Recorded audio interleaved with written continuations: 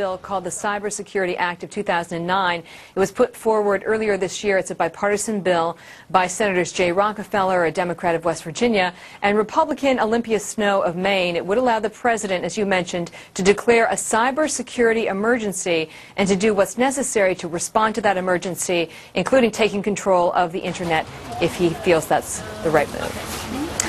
So what would it mean? You know, I've heard the comparison, Catherine, about, President Bush grounding all the planes on 9/11, that if there was some kind of cybersecurity threat, that the White House, the folks who are writing this bill, believe he should have the ability to do that. Is that right? Well, that really is the best analogy. A short time ago, I spoke with the top cybersecurity official at the the DNI. I just had a mental block there a second.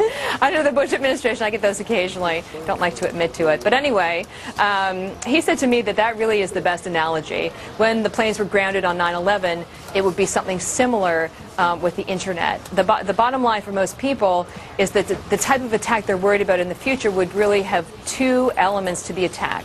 It would begin with a cyber attack which would cripple communication between government bodies or even first responders, and then there would be a follow-on attack, a sort of conventional attack that would be almost impossible to respond to because you don't have the communications. And the first type of attack we saw in that vein was the Russian invasion of Georgia last summer in August. There was a first wave of a cyber attack on the government websites, and then that was followed by a conventional attack, the tanks rolling in. So that's the type of scenario that the U.S. government is concerned about. Yeah, it's a concerning scenario.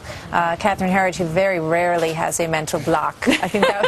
Thank you very much. Thank you very much, Catherine. Okay, we'll talk to you're you welcome. soon.